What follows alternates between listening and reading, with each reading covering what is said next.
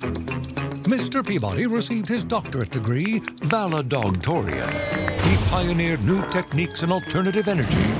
And in his spare time, he invented the fist bump, planking, auto-tune, the backside ollie, and Zumba.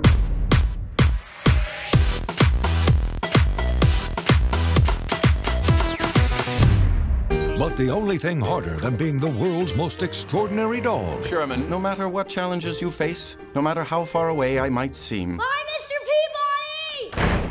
I'm with you. ...is being an ordinary dad. So who's coming to dinner, Mr. Peabody? The Petersons! She hates me! Make it work. But don't tell her about the WABAC. He calls it the WABAC. It's a time machine.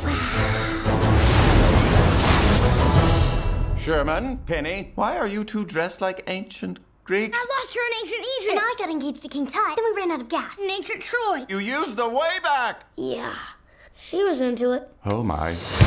You've used time travel improperly. We must rewrite history in order to save the universe!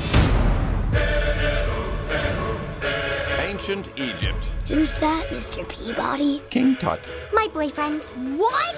His name rhymes with butt. Heroes of Greece. Someone left this for us. A present. Nice. It looks just like our horse. Should I bring it inside? It'd be rude not to. Go! Peabody here. I did not see that coming. This March. Nice control. Thank you. The most amazing dog in history is taking family time Sherman?